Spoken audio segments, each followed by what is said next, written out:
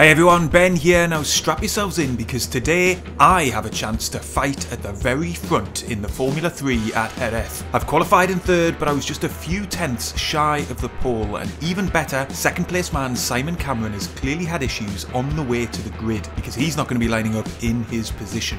Now I love this circuit and I've got a chance to claim an extremely rare win here. Let's go fight for it. Waiting for the lights then, here we go, getting ready to go green at Jerez. Oh, we were held for an age, but we were away, and now I've got a chance, if I can get over to the left-hand side of the track here, onto the racing line, to open up T1 for myself. And oh, we've got a challenge from Childs behind, but we just hold the position, and so we're up into second. Childs took Crozat off the start, and Halliday maintains his lead from pole position. We're all the way through T2, and then the long left-hander here, followed by another high-speed corner. Jerez characterised by really fast, swooping turns, the occasional heavy braking zone. We're into the right-hander here, onto the very long back straight, just trying to tease the car through here on cold tyres and cold brakes, not running out wide into that gravel trap on the left. There's a real danger of ending your race very, very quickly if you get out there. Onto the brakes then, and into the right-hand hairpin. We're just a couple of tenths behind Sam Halliday then. Green flag, there must have been something gone on behind us, but my focus is solely on the rear wing of Sam Halliday up ahead. This is my best chance ever to win a race in the Formula 3. Yes, we've had some good finishes so far, we've picked up some podiums, but I've never really been truly on the pace of the leaders. Now this is a slightly lower split, but nevertheless we've got pretty good pace, pretty good consistency. This is a track that I really enjoy racing at, and the margins in qualifying were super small. So we're heading round to finish lap 1 of this race, and we're nicely tucked underneath the rear wing of Halliday up in first, and now it's all about building a race challenge. Before we start doing that, let's take a look back to what did go on behind us on lap 1, because it's a big shunt and it collects a few cars, one of which is Martin Santamaria Irazar. Now he will ultimately come out of the pits on lap 3, and he'll do so just ahead of myself and Halliday. You can see him there just going into the left-hander. Now this is going to become decisive in the future of this race. We're coming through the left-hander then, and you can see we're gaining on Irazar hugely. He clearly is where he's got the leaders approaching, so he's slowing down and he's going to let Halliday through. Now really unfortunately for me, I'm going to arrive just as he's on the apex. That pushes me out wide and it puts me under huge pressure from Childs behind, and you can see now Childs looming large in my rear view. So I'm going to be under attack here into the final hairpin. I'm going to go defensive, try and hold the inside line. Childs is in deep, he's right away around my outside, but he's going to have to be slow on the exit if he's going to hold that car, and he is. But we are still side by side as we barrel down towards the start finish line.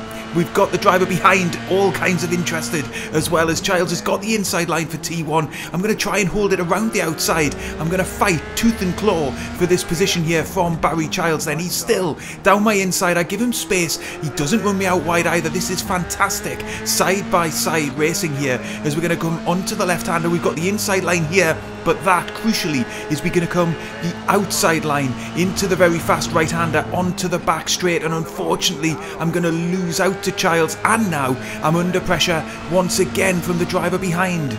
That's Remy Crozat, he's down my inside, but it looks like we've got better speed down this back straight, but he's going to have the inside line for the hairpin. We're going to be too wide once again, going on for nearly half a lap now, side by side with other cars. We're going to have the inside line for the next left-hander. He's going to try and stick it around the outside. I'm going to be compromised into the next left-hander here, and we've just lost so much speed on the lead of the race, and in fact, our chances of winning this thing could well be over before they'd even really got going.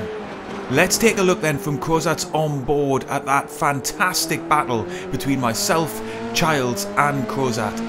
He's going to be following in behind here as I'm side by side with Childs. Childs has got the inside line here, and all of this was because I was so compromised by Irazat trying to let the leading pack through.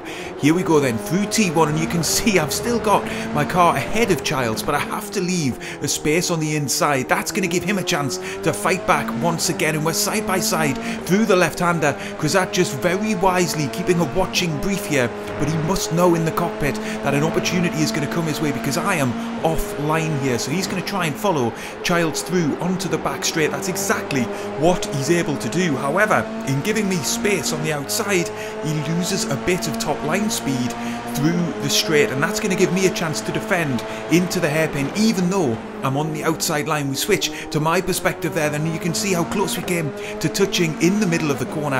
I'm going to try my best to hold on just a little bit longer into this series of left-handers, but ultimately I can't do it. He's got the momentum around the outside. I have to settle in 4th position.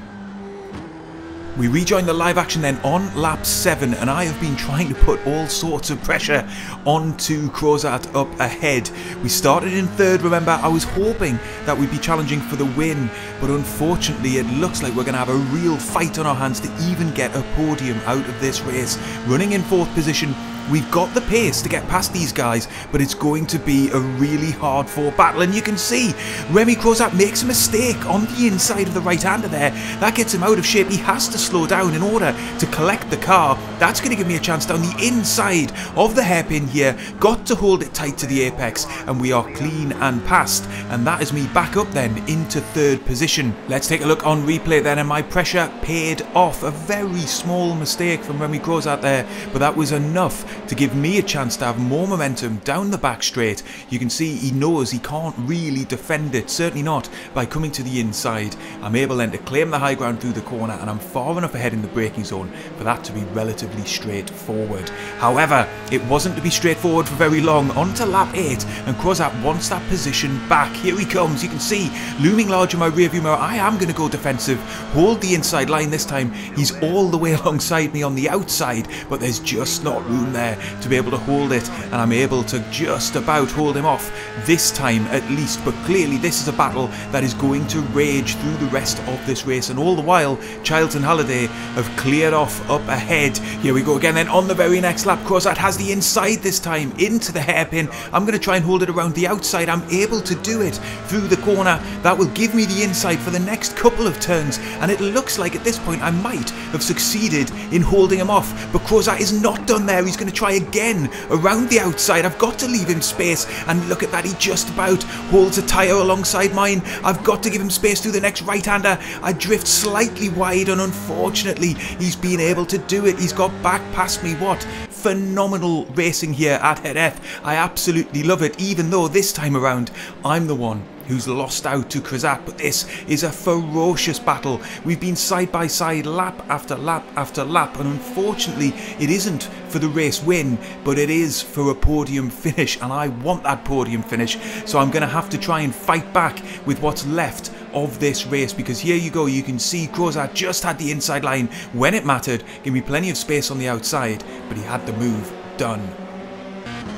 On to lap 10 then, and another back marker has appeared up ahead, and you can see I've kept really close to Crozat's rear wing here, so I do have another chance potentially to get past him. But things are going to get even more interesting. Look at the pop-out camera. That's Barry Childs making a mistake just up ahead, out of 2nd place, as he was pressurising Sam Halliday, the leader. He's rejoining then, and look at that, Crozat gets past. I'm not going to have chance to get past. He's going to just rejoin ahead of me, but surely he is cooked his rear tyres, Barry Childs. Is he going to be able to hold the car through the next few corners as his tyres return to a working temperature? We're going to find out. I'm going to give him just a little bit of extra room through the next corner, because I really did in the cockpit think he was going to get it wrong, and he has. He's up off onto the gravel. That's going to slow him down as he rejoins the track. I'm going to have the inside line for the hairpin, get later on the brakes, and I'm going to keep it nice and tight to the apex, and that is me up then into 3rd position.